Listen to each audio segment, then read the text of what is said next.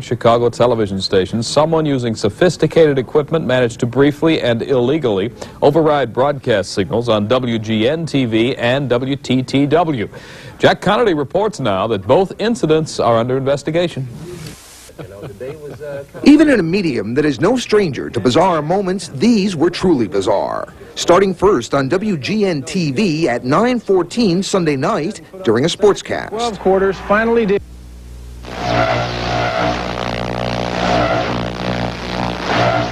Take some pretty sophisticated microwave equipment operating in the broadcast auxiliary frequency bands and a significant amount of power. About 2 hours later, the video pirate struck again.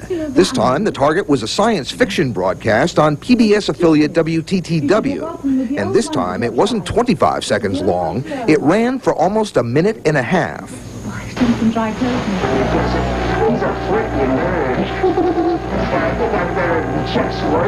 By this time, the pirate had managed to insert audio as well, along with a display of a marital aid and a portion of his or her anatomy. It generated hundreds of calls.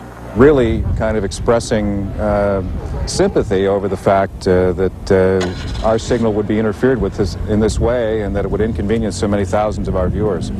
The incidents are now under investigation by the FCC and the FBI. But the odds, I'd say, if a guy continues to involve himself, either sporadically or continuously, it's very great that we will determine who it is. All early evidence points to someone with a broadcasting background.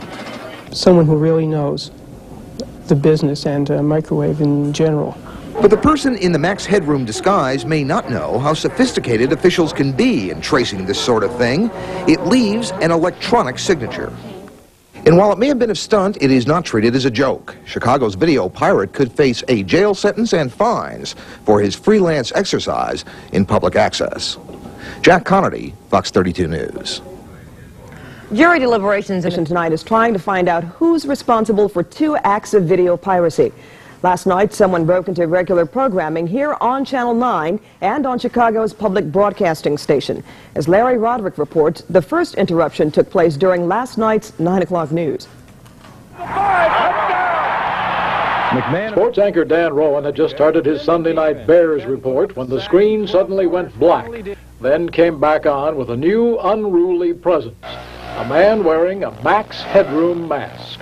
We had been taken over by a video pirate for a short time, until technicians here changed microwave channels between the studio and the transmitter and knocked him off the air.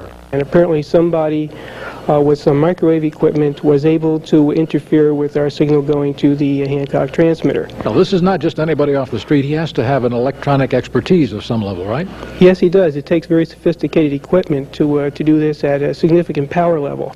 So this isn't something that just anyone would be able to accomplish. But Channel 9 wasn't alone in its Max Headroom appearance. There was even a longer episode on Channel 11, public broadcasting. Only way to learn. I'll get you a hot drink, miss.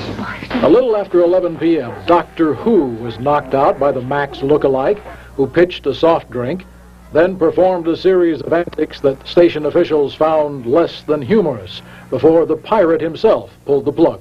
Fortunately, it was a self-destruct mechanism. It was beyond our control.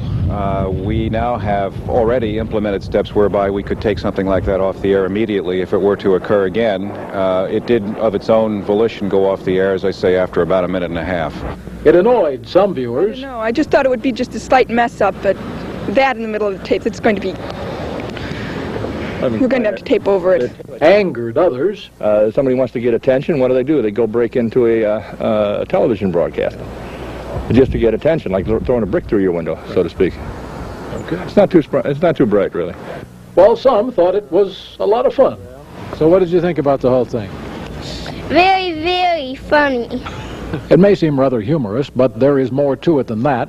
For when this person is caught, he or she will face both civil and criminal penalties. It is very serious, and we'd like to inform anybody who's involved in this type of thing that it is serious and that we will take every step that we can to find out who is doing it.